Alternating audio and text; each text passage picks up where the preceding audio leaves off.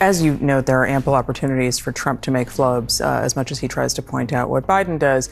Trump is taking this more seriously than people allow publicly, right? I mean, in public, his aides often downplay the prep that he does. Right. He's been doing not standard debate prep.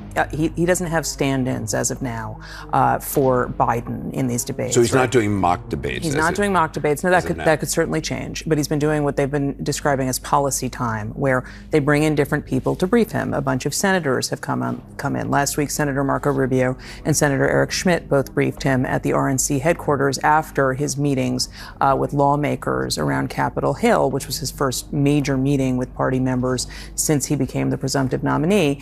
And they are focusing on various issues that could come up: abortion, healthcare, energy, COVID, and then very specifically, and this was one thing that came up last Thursday, what Trump will say when asked January 6th related questions, particularly his statements about pardoning some of the people who were arrested in connection with the violence that day. The Michael Popak, Legal AF. Donald Trump and Joe Biden are going to be duking it out in a debate. It's coming up in about a week. And Donald Trump has already recognized that he lost the last debate to Donald Trump because he did not exercise any self-restraint, was not prepared properly, and decided instead to be a bully and try to interrupt Joe Biden, sorry about that, over 100 times, much to the frustration of Chris Wallace, who at the time was moderating it. Maggie Haberman, who basically is on the Trump beat for the New York Times, reported in a recent interview that she has found through her reporting that Donald Trump is trying at least to take the upcoming debate seriously. He's doing something he doesn't usually do or never liked to do, whether he was candidate Trump or President Trump, which is to prepare and read. Yes, there is a presidential candidate that people are thinking about pulling the trigger for who doesn't like to prepare or read. Those are just the qualities you're looking for in the leader of the free world. I mean, it's no joke that, and it's been reported in the past, that Donald Trump did not regularly read his daily presidential briefing book, his daily presidential briefing. In fact, they stopped giving it to him because he became bored. He didn't want to listen to it. And there's no amount of presidential documents that he either didn't ignore, rip up, try to burn, or steal and take with him to Mar-a-Lago. Now he's apparently putting in some minimal effort. I mean, this is a person who got basically a gentleman's C in every educational setting he's ever been in, including the University of Pennsylvania, which he brags about. I mean, gentleman C is putting it mildly. This is not somebody that was a scholar. Joe Biden takes a lot of grief for no reason. He's been a copious note taker. There's just volumes and volumes of notes that he takes at the intersection of history and politics, so that he can keep them for posterity and to refer to them in the past, for his future decision making.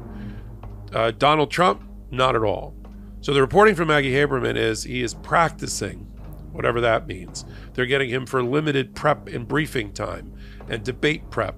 They're bringing in Republican operatives to play Joe Biden, and they're trying to catch Donald Trump up about key issues that they think will come up, like a woman's right to choose and the assault on her liberty, equality, and reproductive rights at the hands of Donald Trump and the right-wing MAGA Supreme Court.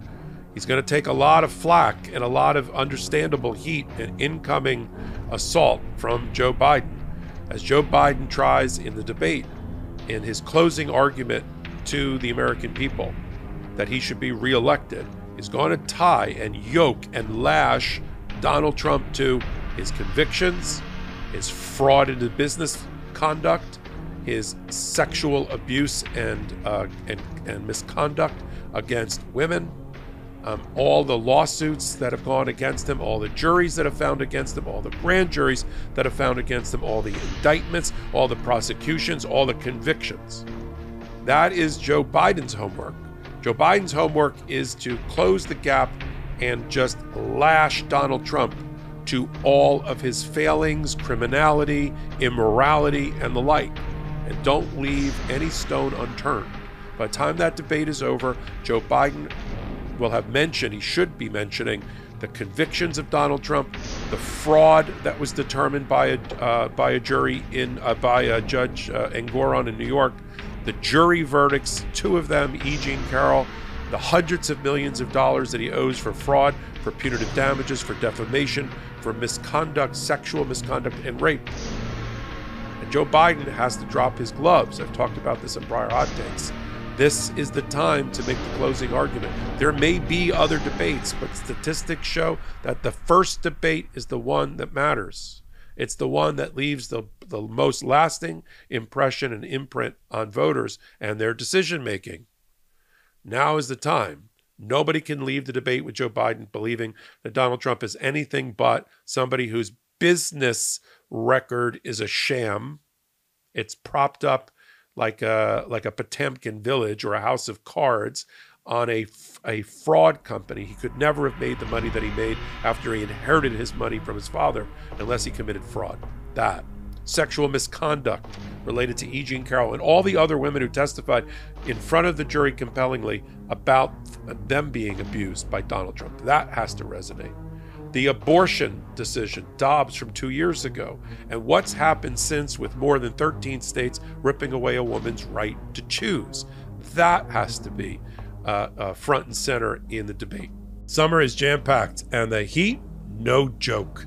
You got to prioritize hydration. We're made from 60 to 70% water. So when we're dehydrated, we feel imbalanced. You know the signs? Fogginess and fatigue. With all the drinks out there, you want hydration. That works. Liquid IV delivers extraordinary hydration with advanced science thanks to live hydroscience, an optimized ratio of electrolytes, vitamins, and nutrients. 1 stick of liquid IV delivers superior hydration to water alone with 3 times the electrolytes of the leading sports drink, plus 8 vitamins and nutrients. It's hydration for endurance, mental clarity, and overall well-being. Sugar-free white peach, for me, the perfect poolside companion. Liquid IV is a must-have for my bag of summer necessities. It is the #1 powdered hydration brand in America. Tear, pour, live more. 1 stick plus 16 ounces of water hydrates better than water alone.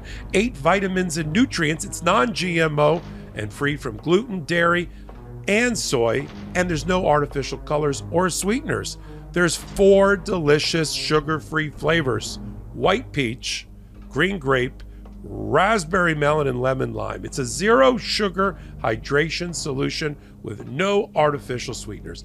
Clinically tested to hydrate more than water alone. Turn your ordinary water into extraordinary hydration with Liquid IV. Get 20% off your first order of Liquid IV when you go to liquidiv.com and use code LEGALAF at checkout. That's 20% off your first order when you shop Better Hydration using promo code LEGALAF at liquidiv.com. And Donald Trump's going to have to be made to answer for what has happened to women in America who have been reduced to second-class citizens with limited civil rights and no reproductive rights and no rights of bodily autonomy because of Donald Trump and who he placed those 3 Supreme Court justices on the Supreme Court. And once they got the numbers, that out-of-step right-wing court trying to shove it down everybody's throats, their church, religion, right-wing based agenda and judicial activism. That has to be the focus of this debate.